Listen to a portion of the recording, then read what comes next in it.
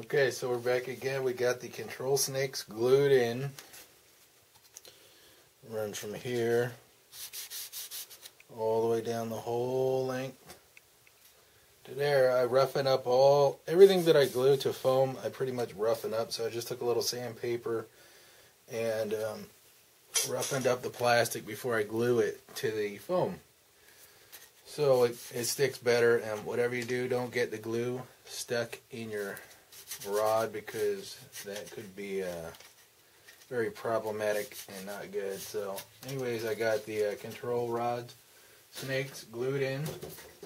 Also, you glue in your fiberglass strip here, right here, down the whole length. Another glue piece.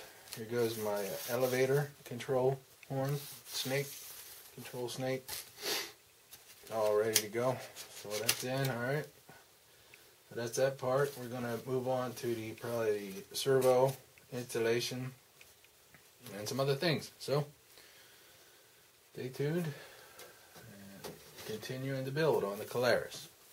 All right.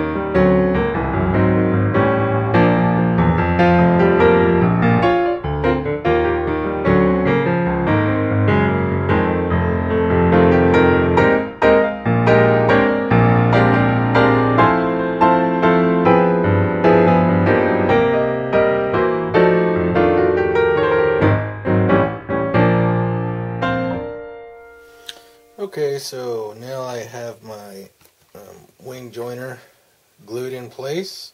Now I glued in my spline, the plastic piece right here, servo, and the canopy hatch.